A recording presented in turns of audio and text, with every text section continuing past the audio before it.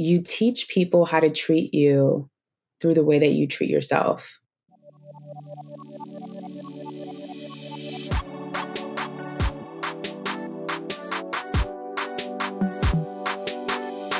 Hello, my loves. Welcome back to the Lavendaire Lifestyle Podcast. It's Eileen. Today, we have an episode for you about setting boundaries, healing from people-pleasing, perfectionism, and nurturing your relationship with yourself. Our guest today is Yasmine Cheyenne. Yasmine Cheyenne is a self-healing educator, author, speaker, and mental wellness advocate who helps people learn how to cultivate daily practices to build healthy, joyful lives. With an online community of over 150K and as the host of the Sugar Jar podcast, corporate giants including ABC, Meta, and Skillshare have invited Yasmine to share her transformative teachings around self-healing, which she also offers through keynote speeches, corporate presentations, and one-on-one coaching. Yasmine's first book, The Sugar Jar, is currently available for pre-order and will show readers that when we nurture our energy, we can create more balance and joy in our lives. Before we begin, I'd like to quickly share about our new Artist of Life workbook. If you want an organized, guided system to achieve all your goals in 2023, check out the new 2023 Artist of Life workbook at shop.lavendaire.com. All right, on to the interview. Hello, Yasmine. How are you doing today? Welcome to the podcast. Hi, thank you so much for having me. Yeah. So why don't you start off by telling us your story and why you're passionate about self-healing and mental wellness? Yeah, I think my story is a lot like a lot of people's. We had no idea that we could choose what we want for our lives. We thought that we had to do things a certain way. We should do what our family is saying. We should do what other people think we should be doing. And I got to a place in my life where I was like, this cannot be it. Like, my life can't actually be me just doing what everybody else wants and not being able to show up for myself and do what feels good to me.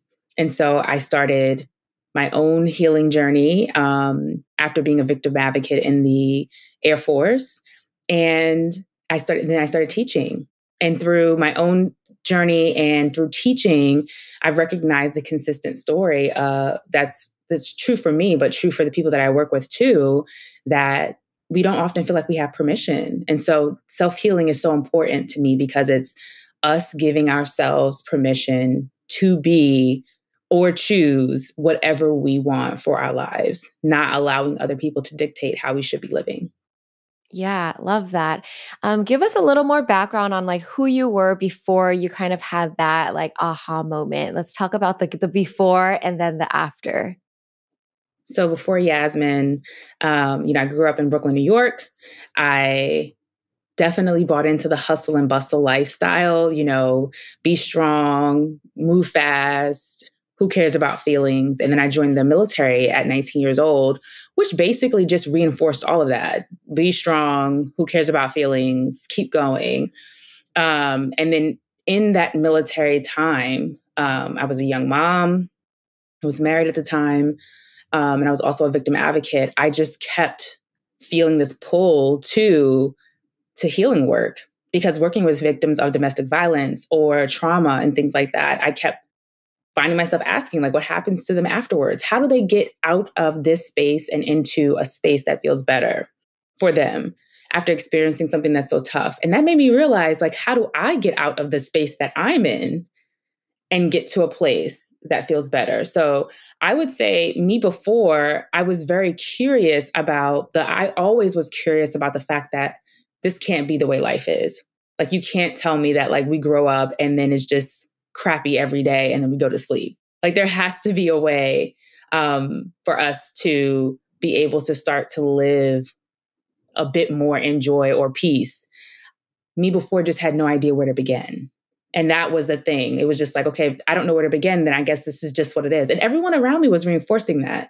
Yeah. They were like, oh, that's just what life is. Life's just tough. And life is tough sometimes, but it doesn't have to be tough every day. And it definitely doesn't have to be where we never get to do what feels good to us too. So yeah, definitely. Talk about like what sparked this change and what were like the key, I guess, mindset shifts that you had to make, because it is hard to shift when everyone around you is telling the same story, right? So what sparked this major change and this like I just want to preface this by saying this took years, like over a decade and a half of work on myself, and I'm still a work in progress. The shift for me definitely started when I was working with domestic violence victims. Holding space for people with that kind of trauma definitely made me feel like I need to go see my own therapist, get my own help to support me while I'm supporting them. I had no idea that while I was in therapy, I was going to realize that I wasn't happy in my own life. I had no idea I was unhappy. I thought that that this was just what life was. You just accepted that as normal. Yeah. I was in therapy because of the victim advocacy stuff. I didn't know this was going to open this whole new world for me. Yeah. And so through that experience, that's when I was like, oh, I want to keep going. I want to find out more about myself. I want to uncover more. Yeah. So as you were healing yourself, did you find that you immediately started like helping the victims? Like was there kind of like an immediate effect where you were like sharing this stuff, or did it take some time before you decided, oh, this is what I want to share and this is my new direction?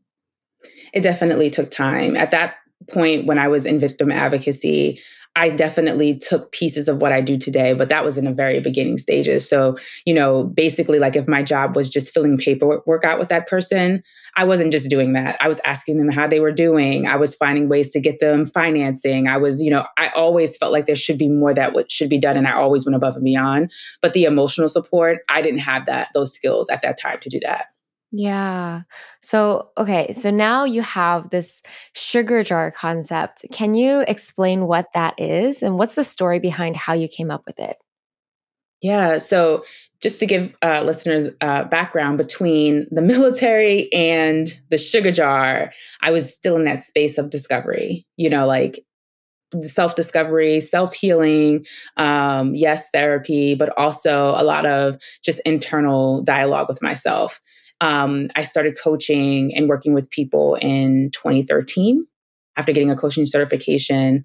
And through working with clients, I developed my own way of coaching and helping them to begin practicing their own self-healing journeys. Because the number one thing that often keeps people from wanting to do any kind of healing work is, I don't have the time. Where am I going to take something out to be able to put something else new in, or I can't afford it at this time? So I wanted people to feel like whether they're working with me or if they're on their own, that they still can have these tools in their own lives.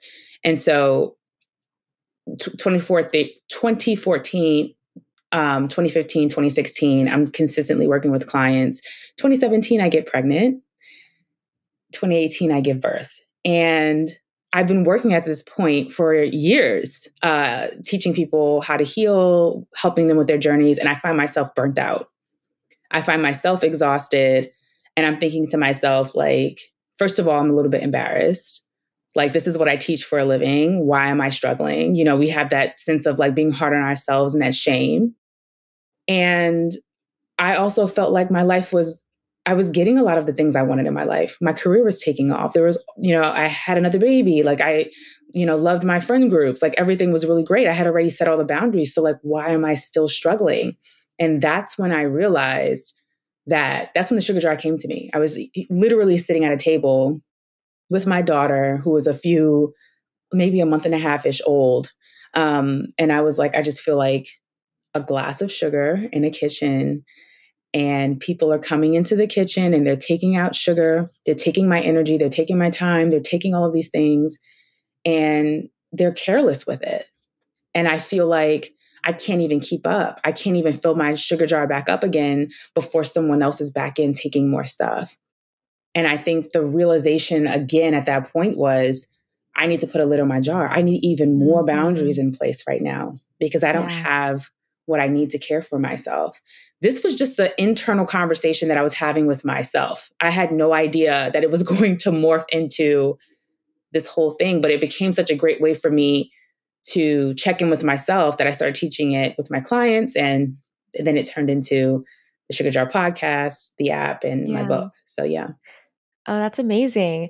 Okay, so it's funny that you thought you were already doing the work, setting good boundaries, and then you're like, "No, I need to set even more boundaries." So what is your definition of healthy boundaries? Like, how do you figure out what that is? Yeah, I think the biggest thing that I didn't realize at the time was that boundaries change. When your life changes, when circumstances change, it's okay to change your boundaries and shift what you need at that time.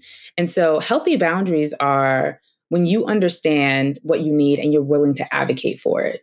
If you need more time in the morning, you're waking up earlier. If you need your partner to not, to respect a certain need, then advocating with them, communicating what you need. But in addition to communicating with the need or setting the boundary, also making sure that it happens. I think I had a lot of boundaries in place, but I wasn't saying, hey, remember we talked about this. That's not okay. Or, hey, remember we talked about this. I don't have time for that. I was still like, oh, we did talk about it, but I guess they're here, so they need it. And so I'm just letting them kind of take again. Right. And I had just had a baby. So there was a Mhm. lot of things that had shifted. And, I think there's a lot of people, whether you have a child or not, when you have an energy shift where you don't have as much to give, it takes a while for the people around you to catch up with the fact that this person who would normally just do what I asked isn't willing to do it or can't do Mhm. it anymore. You're going to have to be the person that says, I love you, but I can't. And I think that is what's hardest for people to understand about healthy boundaries. Yes, we want everyone around us to just love us and accept what we're changing. And yet, that's not usually how it works. People are usually dragging, kicking, and screaming, like, no, I don't want you to change. I want you to keep doing what I want you to do. And it can be really tough. Oh, yeah, definitely. I mean, on one hand, I feel like if anybody has a baby, you expect that they don't have time anymore, you know? I think when energy shifts and your time shifts, like say you get a new job or you have a baby, I think it's just a learning experience for yourself and everyone around you too. Like, what is the new normal? Mm-hmm. And I think that's Yes. something that they're not aware of. Like, oh, if there's a shift, my boundaries and my needs will change. So I have to be aware of it. I think people just think everything will stay the same. Um, Another thing you mentioned was how even though you communicated the boundary, people still like somehow it still gets crossed, and ultimately it's both parties, right? It's people asking, it's also you allowing it to happen. So talk about what happened there, and any advice for listeners who do that really often, like they try to set a boundary but it doesn't work. This is the toughest part, I think, because when we start healing, I think this is where sometimes our relationships don't last or we end up losing certain people because we keep saying, hey, this is what I need from you, or this is what's not okay. Like, for example, I think something that a lot of us have dealt with is a friend or a family member who thinks it's funny to call out certain things or make certain jokes that are inappropriate or make certain comments that are inappropriate. And we've said, I know you think that's funny. I know you think it's not a big deal, but it actually really bothers me. Can you not do that? When we say that, that's the boundary, Mm. right? The other thing to keep in mind is that we're giving them an option. Boundaries are always an option. They're not ultimatums. They're not, you must do what I say if you want to be in my life. They're, I need you to hear that this is important to me. Will you respect what I'm asking you? And people have an option to say, yes, I will respect what you're asking, or yes, I'll respect it, but I need a compromise because that doesn't actually work for me. Or no, I don't care about what you're saying and I'm going to do what I want to do. And when we get into that last category, for sure, I think that's where we have to ask ourselves, what do I need to create in this relationship to feel safe? Can I stay in relationship with them? Do I only want to be around them when we're in groups? For a lot of people, especially with Mhm. certain family members, we're like, I'll Mhm. see you when the whole family's around, but I'm not doing one-on-one with this family member because, I have past experience that it hasn't worked out well, or I end up in stressful situations with them. So just becoming curious with yourself about in what ways am I overgiving in this relationship? Or am I competent, or am I saying yes to connecting with them or being in spaces with them when I know that it's draining me? And I'm not saying that every single person around you is going to respect every single boundary you have and then you're going to live a perfect life and never have an issue again. Like, that's not reality. But I'm also saying that the primary responsibility is on you to ensure that you are advocating for what you need. And that's the toughest part, because we just wish people would just behave and just not, say or do things. And, these are the more harmful boundaries. Sometimes the boundary is just, it's not as harmful. Sometimes it's like, I'm not going to answer my phone after 8 o'clock because I want to go to bed early, because I want to wake up early and have a good, I want to go for a run. Stop answering your phone at night. Sometimes it's on us to respect our own boundaries and realize I'm not the one doing what I said, right? Yes. Yeah. I call that like keeping the promises you make to yourself, because that builds trust with yourself. That's another whole other topic, because if you can't even respect your own boundaries that you set for yourself, how do you expect other people to start to respect your boundaries? And the way I see boundaries, like, you can't really control what other people decide to do. Like, yes, you can communicate, but sometimes, like, you can only control yourself. So focus more on that part than forcing other people to behave how you want them to behave, right? Yeah. And I think, I call them self boundaries. The way that we treat ourselves is often mirrored in the way that we're in relationships. And a lot of us are doing it because we don't want to ruffle feathers. We don't want to make people upset. We don't want to lose relationships. We're afraid of what people are going to think about us if we say what we really, want or need. But the other side of that is, am I willing to be uncomfortable or unhappy or unsafe just to not ruffle people's feathers? It's like, we really have to start to ask ourselves, how can I care about their feelings, but care about myself too? And that's what boundaries is doing, is allowing us to say what we need and also let them know what works for us at the same time. Yeah. Let's go a little bit deeper into like the people pleasing tendencies and how to heal from those. Cause that part of you that says, oh, I don't want to ruffle people's feathers. I don't want people to feel bad, hurt people's feelings, or blah, blah, blah.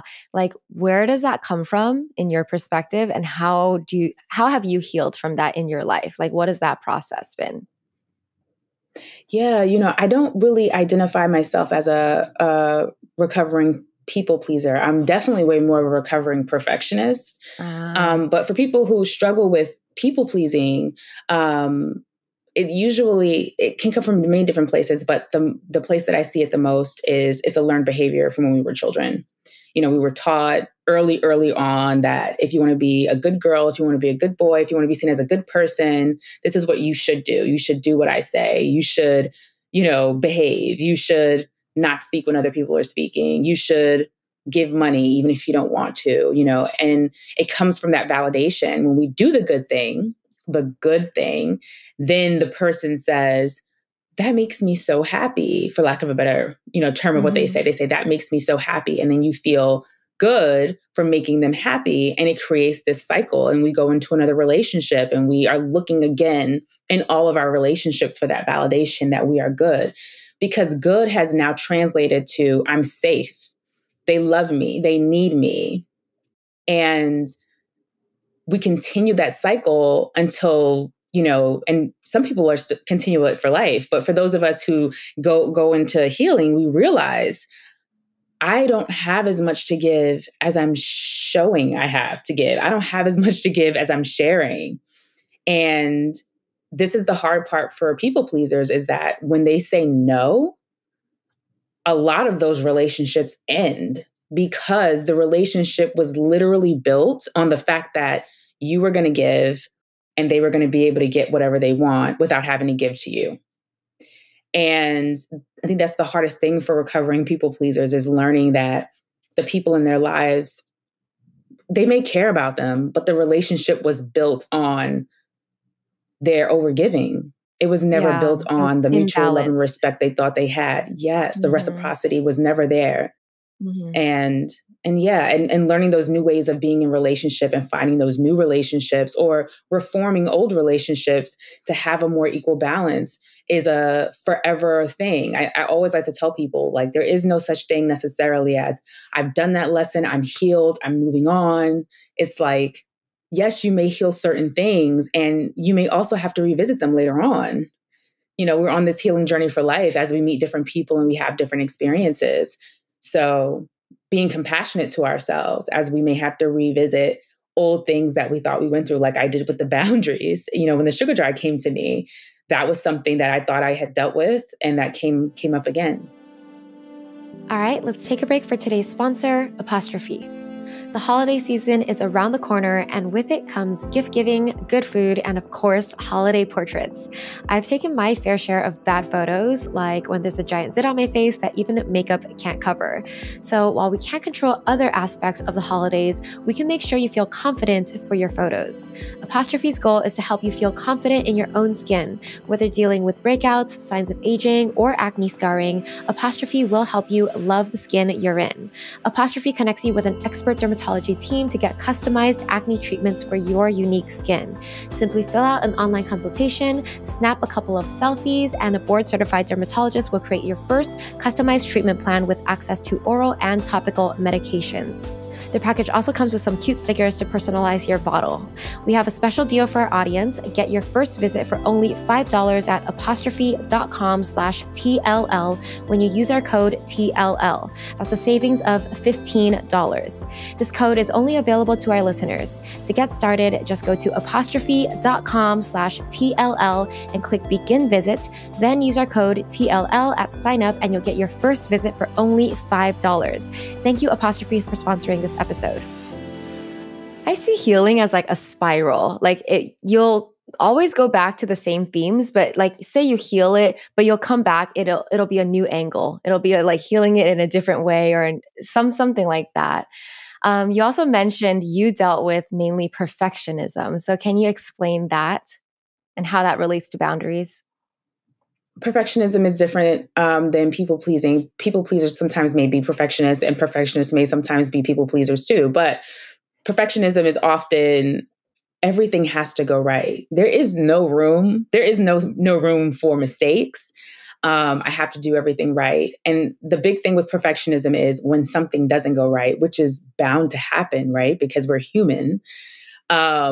It's the self-blame and the way perfectionists beat themselves up for not being perfect. Because in the same way as people pleasers, the validation that has come from being the person that's always strong, being the person that can always be relied on, being the person that always gets it right, they're less likely to ask for help. They're less likely to ask other people for support or even know how to receive support. And they're also more likely to tell other people how they should be doing things. And so people are like, I don't even want to help you because you're a lot when you're trying to help.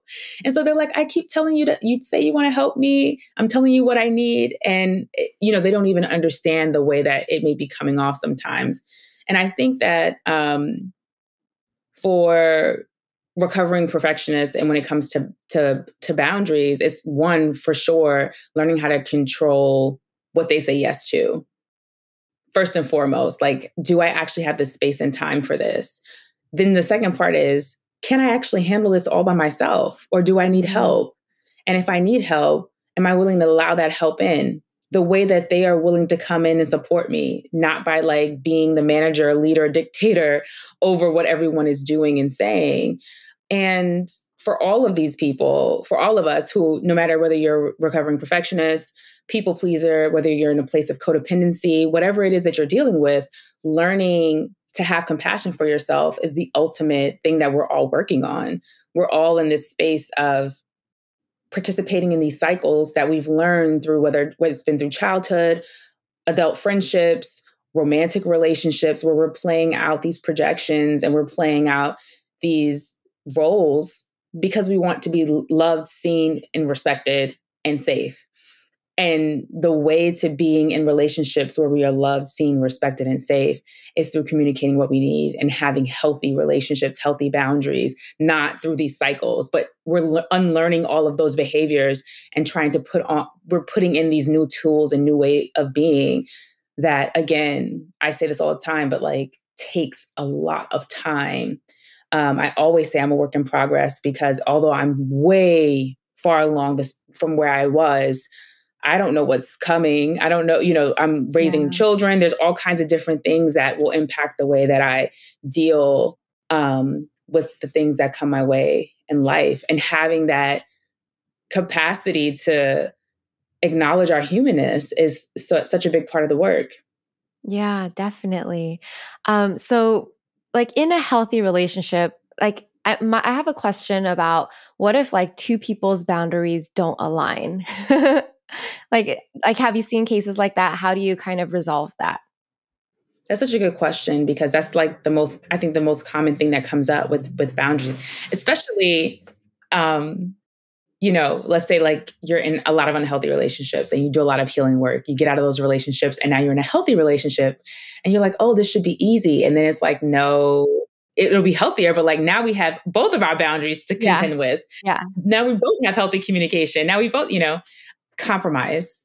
And I think that's why it's important to recognize that boundaries aren't ultimatums.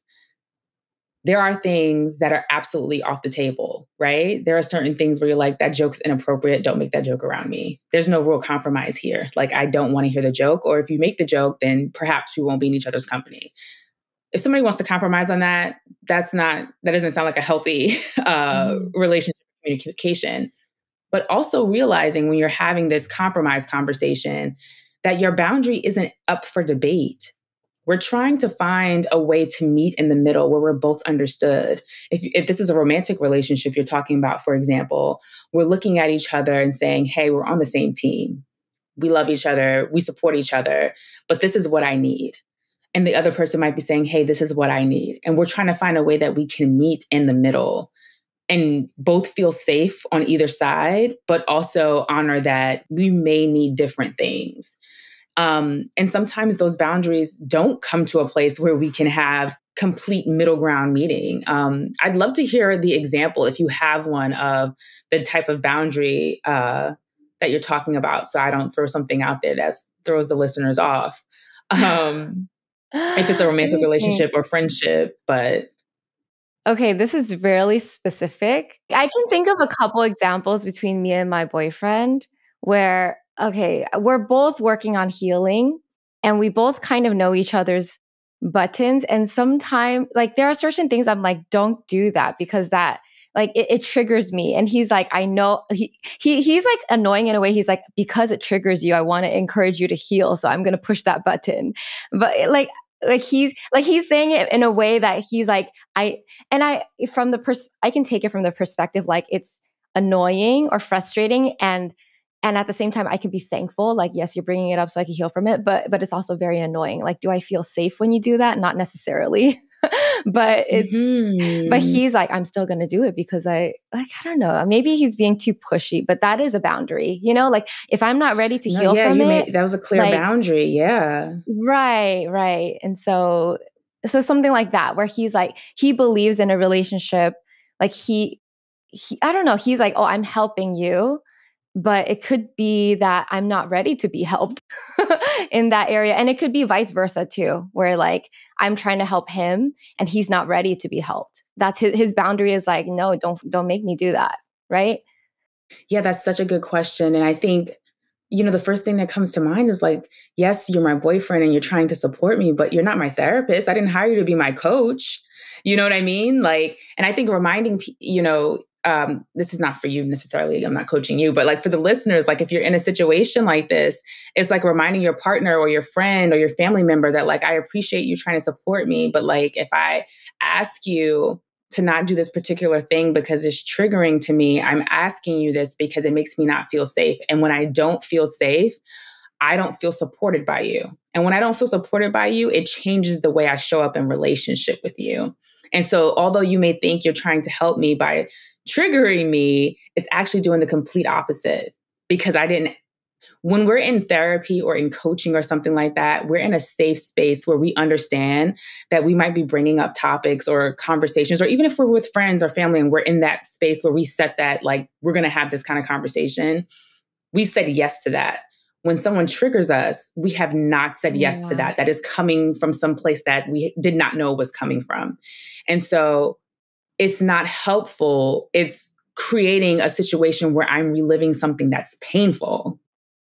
And so I think it's important to let people know when they continue to do something that you've asked them not to do, especially when they think that it's helpful, that it's actually, yes, I might be working on this thing that you think is helpful for me, but you're actually causing distance in our relationship or you're causing discomfort in our relationship because it keeps coming up. There's nothing more loving that we can do than respecting someone's boundaries. Yeah. And I think what my example kind of goes both ways, because it also reminds me that like you no matter how much you want to help someone and no matter how much you want to like guide them and encourage them to change, like you can't until they're ready and willing to change, right? Like there have been times where I may nag at him a little too much for like, oh, drink more water, you should go exercise. Like I don't know, like, all these things where like, but his boundaries like I don't want to drink more water. I'm like, okay, fine. I think it's so brave of you to bring this up because I think so many people are dealing with this in their relationships and just no one talks about it. Everybody, yeah. There's like different, everybody's I feel like it's so common, like people wanting to change each other, like it with good intentions. And they think they're helping them. But if that person doesn't want to be helped, you just got to be patient and let them live their life until they're ready. Absolutely. Even when we're in partnership with people or in friendships with people, we're not in control of what they decide to do for themselves. And by the way, when we take on other people's work, it could be, we're literally overstepping a boundary. When we take on other people's work, we're saying, I have a better idea of how you should be living your life than you do. And I know that can be hard sometimes because we're talking about things that are very light, but sometimes somebody might be dealing with alcoholism or something that's harmful. And we really feel like, I want you to do this. You need to change. And even in those situations, we still have to allow people have to be ready. People have to want to do the things themselves. Or we're creating more discomfort and we're overstepping their boundaries, or perhaps even participating in codependency in the way that we're in the relationship, thinking that, we can create the change for them versus them doing it themselves. Yeah. All right. So another question I want to ask is, what is like a common mistake people make when trying to set boundaries? Like, give us the boundaries 101. Like, how do we set good boundaries? The common mistake is literally what we just talked about. Okay. The number one thing that people do when they're trying to set boundaries is, I'm going to change everyone around me. Oh, now that I have boundaries, they're going to do what I want and they're going to do what I need. And we're thinking like external, my world is going to change versus boundaries are about you. They're not necessarily, yes, people need to respect your boundaries, but the number one thing that boundaries are doing are keeping you safe. And so it doesn't mean that because you set a boundary that like your mom isn't going to say inappropriate comments at dinner anymore. Like you don't get to change how your mom shows up. You get to change how you react and what you allow and what you say yes to and whether you go to the dinner that she's going to be inappropriate at. That's what changes when you set the boundary. I also think another thing that comes up when we set boundaries, or the common thing that we think is going to happen when we set boundaries, is that we are unaware of how lonely that work is. And what I mean by that is when we start healing and when we start setting boundaries, it can be really isolating. For a lot of us, we can lose a lot of relationships or things change swiftly. People leave, people stop showing up in the same ways. And so I'm not saying this to scare anyone, but I think it's always important to know that for those of us who have relationships where there aren't a lot of boundaries, they really begin to change when we start saying no. And it can be really just overwhelming at how our world and life changes. And I always tell clients, it changes for the better. We have more time for the people who love us. We have more time for the people who are committed to us. We do have less drama in our lives. Like those things do show up, and also it can be a little alarming at how our lives and our relationships change when we say yes to ourselves. Before we go on, let's take a moment to hear about our sponsor, Clinique. I always appreciate when a product is clinically tested to be effective, which is why I'm excited to partner with Clinique. Meet Clinique's first foundation designed to be the last step in your skincare routine. Even Better Clinical Serum Foundation is formulated with 3 serum technologies that visibly reduce dark spots, brighten, and hydrate the skin. I love the amount of coverage it gives as well as the skincare benefits you get from this. Foundation doesn't do it justice. This is a clinical foundation built with 3 serum technologies, and it even gives UV protection. Available in 42 shades, this hydrating foundation formula provides buildable, medium to full coverage with a satin finish. In as little as 8 weeks, skin appears more even-toned, radiant, and smoother even after makeup is removed. Plus, the glass bottle is recyclable with its more sustainable packaging. Don't call it makeup. This is skincare in just your shade. Find your shade this holiday season at Clinique.com. I mean, ultimately, you're creating a better foundation for your life. And although it can get lonely, it's like if you feel lonely, work on loving yourself. Because like setting boundaries is learning to love yourself better. And I just feel like you have to feel whole and like loved by yourself on your own and set those boundaries. And then, like everything else will be healthier in your life, the relationships, how you spend your time. Yeah. And it's important too. Yes, it's definitely important to love yourself, but also the loneliness piece that I brought up is because, we're not healing so that we can do life alone. We're healing so that we have better connections, better community, better partnerships. And so it can be jarring to recognize that, almost every single client I've had has said at some point, I feel like I'm starting from scratch. This is just something that happens when we begin to choose ourselves. And so knowing that, yes, loving yourself is important, choosing yourself is important. And also you can connect and meet community on the other side of like having this new healing journey. And if you've been on the healing journey for a while, I know you know what I'm talking about, where you're in that place of like, oh my gosh, I've just lost like all of these people that I thought would be here forever. And maybe you're in the place where you've met those connections and made those friendships, but it can just be a hard part of the journey that we go through, especially the younger folks, the Saturn return. I don't know if you're into astrology, but like when you're, yeah. Yeah. I mean, just think of it as like transformation time. You're literally like going to be a butterfly after this, but you're going to have to go through some stuff. Another side of this coin is some people don't even know what they need, right? So what's your advice for how to better tune into yourself and figure out what you need, what you want? Love this question. I think the first place to start is, where am I uncomfortable? I think we often think about what we want to add. Like when people say, I want to get my life together, I'm going to start going to yoga and I'm going to start doing this. Like those are things we're adding. What are you already uncomfortable with? What do you already need? Do you already feel like you don't get enough sleep? Are you barely having one meal a day? Do you not drink water? Do you feel like you don't even get to see the people that you love spending time with? Those things. And how can we begin to say, okay, actually something that I really like is I want to make more time for my friends. I want to, go for walks with my partner. I don't want to be on the computer all day.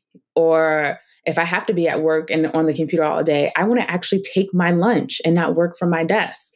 These sound like very small things that if you think about before you healed, these were things that maybe you didn't have access to. I know for me, I ate at my desk every day. I barely saw the sun. I barely had any water. I barely had time for myself because I was just doing. And so imagining a time or a space where I would have some time for me, that sounded completely impossible. And so starting with the very small things that are actually very big things in the big scheme helps us to be able to start to create that change and begin to understand what we need. Because unfortunately, no one's going to tell us. No one's going to say, hey, don't you think you need some more Nobody of this? will. No, they're just going to take from you. So you have to decide what you take. Yeah, exactly. Yep. Okay, so start with where you're already feeling uncomfortable, and then the little things, like what would you like to add in your life?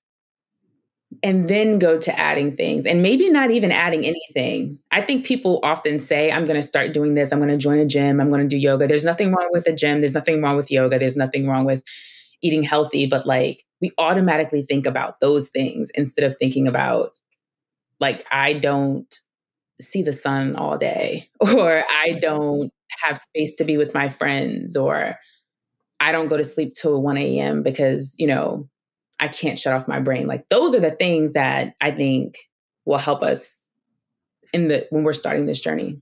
Yeah. Okay.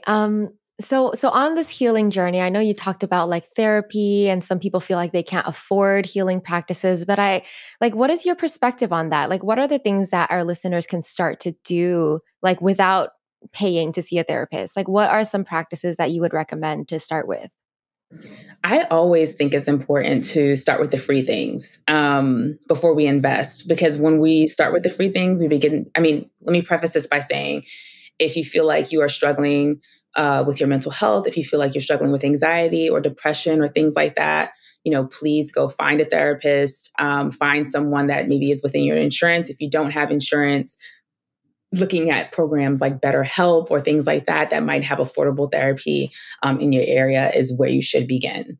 But for folks who maybe don't feel like they're ready for therapy, or that, they're not interested in starting on that path, the free things, like for example, I know my app, I offer tons of free things on my app. I'm not the only person with the app. There's so many apps out there that offer free journal prompts, podcasts like yours that allow people to come on and hear from experts. There's so many ways, like you could be listening to this episode and driving, or you could be listening to this episode and writing a couple things down and journaling about what you heard. There's so many ways to begin to think about or hear the information. The next step is, once I hear this podcast episode, what steps do I take in my own life? And I think that's the thing that people need the most help with, and why sometimes people hire someone. Now, if you can't hire someone, you can hear what we're talking about in this episode and start taking those steps. And maybe your first step is just doing the thing we just talked about. Where am I already uncomfortable? That's a huge step. That's like prioritizing yourself by asking yourself that question. So I just want to just share one more time, like if you're not able to start therapy for whatever reason, you're not ready, podcasts, the Instagram people like myself and so many others who share posts every day, this podcast, like there's so many ways that you can start your work by just listening to the free things that are available and then taking action on the things that we talk about in these episodes or on Instagram. It's not going to change by just listening to the podcast. You have to then take the step and do. Yes, love that. Love that. Okay, so you mentioned your app, the Sugar Jar app. So why don't you explain what is it, what's included, and why we should check it out? Yeah, the Sugar Jar Community app I created because I knew that Instagram was not enough. I needed to go beyond that if I wanted to really allow people to get connected to themselves and the work. On the app, I have audio workshops and video workshops, but on the free level, I have affirmations, journal prompts, things that really get people connected to themselves. And sometimes that's where it begins, just in the writing or listening to an affirmation or listening to a audio workshop or something like that. People begin to understand, oh, this isn't working for me, or this relationship isn't working for me, or, whatever. Like the thing that you shared earlier in your relationship, like some people wouldn't even know what triggered means. Like people have no idea when they're starting from the beginning. So like, it just helps you begin to get the language and the framework so that you can have these conversations without feeling like, I don't know how to advocate for myself. And that's what the Sugar Jar Community app helps people do. Love that. Love that I feel like what we do is similar because I love, I can only talk about myself and what I've learned, but I really like to help give journal prompts because it's important for people to take it home and do the homework themselves because everyone's life, everyone's issues are different, right? That's why I come out with workbooks and worksheets because I can give you the prompts, but everybody's going to have a different response and they're going to learn something different about themselves. So it's so personalized. And that's why it's hard to give a one size fit all sort of thing. And literally that's why therapy is good because it's you need to have something one-on-one. It's so true. We're all unique in the way that we see the world. And even when I was writing my book, I knew that I couldn't just do chapters without journal prompts. I knew that it had to be something where people are able to take action because people people and myself, I am included in people.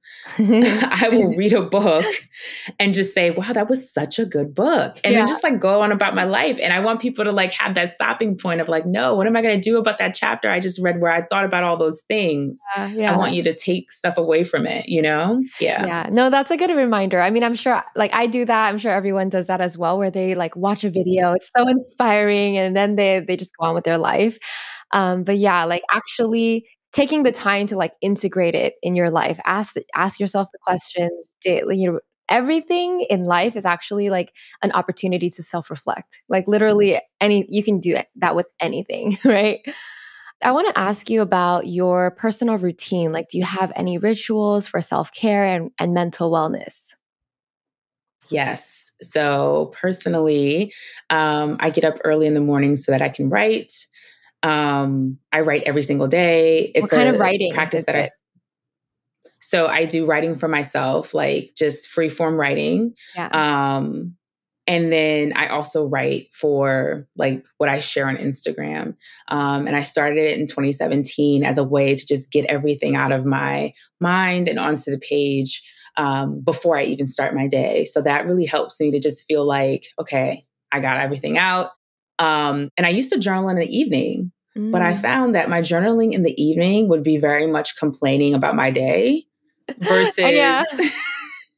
Yeah. you know, when You you have mean, a fresh day, it's like, oh, you know, you have a different perspective. So it was really helpful. Yeah. I also take a walk in the afternoon, like 3 or so times a week. And this is something that, again, I did this even when I had a 9 to 5. I would take my 15-minute break and I would go for a walk. It helps me to just connect to myself again. You would think that we automatically think like, yeah, we need to have time outside, but then so many of us don't get time outside or don't get time to just take a break. That's something that I do every day. And then also tea. Tea is a way I take care of myself. I like take a lot of time to make elaborate teas that are specific to like, not necessarily like sweet teas or teas that are like super, I think my teas taste good, but I'm just saying they're like, oh, I need lemon balm because, you know, I've been feeling a little anxious, or I'm going to have some Tulsi because I had a stressful night last night. Like I'm making my tea based on what my body's experiencing. And that's felt like a really great way to take care of myself too. Oh, that's really interesting. Where did you learn like what's good for what? Like how did you start your tea journey? I would say probably, wow, feeling old. Like in 2015, I started really getting curious about how herbs could impact our bodies. And 2015 was probably my biggest year of anxiety. And so I started thinking about ways that I could support my body with just what I eat and drink on a normal basis. And that's how I started learning about the teas. Yeah, I love that. Are there any like resources, people you follow that where people can learn more about that? There are so many books. I will for sure make sure that I will email after this so that I can send, because there's a book that came to mind and I can't remember it. I don't want to say the wrong one. So Okay, yeah, definitely. So we can put that in the show notes because that's something I'm interested in. Like I haven't really dived into learning about herbs, but like I love that concept of like it is what you put in your body that can help give you what you need, I right? remembered it. Okay. One of my good resources is Organic Olivia. Have you heard of her? No, but Her we'll check at it out. on Instagram is Organic Olivia, but she Okay. sells, these teas are already made. So you don't have to Yeah. buy all the solo teas, but her teas are made based on what I'm talking about. She has tinctures, all kinds of cool stuff, Yeah. but it's all about Cool. supporting your nervous system. Yeah. Okay, I love that. Another question I do have for you was like, what was the most difficult part of your healing journey, whether it's setting boundaries or something else, and how did you overcome it? I think the most difficult part of my healing journey was recognizing that some of the people that I love weren't going to come with me on the journey. Like, yes, I'm healing. Yes, I'm changing. Yes, I'm growing. And what happens when I'm not okay with certain things anymore? And then the people around me are still okay with it. So then we don't do the same things anymore. We don't hang out in the same ways, or they don't feel like they connect to me. They feel like I've changed, and I have changed, but that was a really hard transition. if you happen to be in a relationship, like romantic relationship or friendships where everyone's healing, like, oh my gosh, makes it a lot easier. They understand the language you're talking about. But if you're in a relationship, like not a relationship, but relationships community, like for myself, I was the only person going to therapy. Everybody was like, what are you talking about? What do you mean triggered? What do you mean boundaries? This sounds selfish. And so there definitely was, when you have that being reflected onto you, it can be harder to stay in the journey and feel like there's so much guilt you carry. And I had to learn not to carry that guilt and to let that go and not bring their projections on. But that was a long, painful process. Wow. Yeah, that is difficult. Like if you're the only one that understands these concepts and everyone else, they're essentially living in a different framework. Like in their world, they have different definitions. I also see it in terms of energy, right? Like if some people if they haven't even started a healing journey, their energy is at a certain level. And as you release things, I feel like your energy becomes lighter. And so like you no longer resonate with the people that you used to resonate with before you started healing. So true. Right. And it is sad, but at the same time, you're evolving. And, if the people around you, if the energy is not the same, like you're going to grow distant. Like, I think that's just how life is. It is. And that's where, some of that loneliness can come in, or even grief. Yes, in one way that you're choosing yourself and that's great. And you're moving in another direction. And then also recognizing that there's a ton of grief that can come up with loss. And so dealing with that too. Mm-hmm. Yeah. All right. So if you were to leave the listeners with like one insight, like one message you want to share, what would that be today? You teach people how to treat you through the way that you treat yourself. I think that's the most important thing that we can remember on our healing journeys. When we treat ourselves with respect, when we learn how to love ourselves, when we learn how to be compassionate, when we learn how to care for ourselves, we're less likely to say yes to stuff that will be harmful, that will drain us. And that's why I call it self-healing. It's not because we're doing it alone. It's about healing the relationship that we have to ourselves, because we so often think it's about everyone around us. And really, many, many, many times it's about the way that we are relating to us. That's huge. Thank you for sharing that. So beautiful. All right, Yasmine, where can we find you online? You can find me on Instagram at Yasmine Cheyenne. My book is available for pre-order, The Sugar Jar, so you can order that. And yeah, that's where you can find me. Amazing. Everyone, make sure you check out Yasmine Cheyenne. We'll have everything in the show notes below. Thank you so much. Thank you. This was wonderful.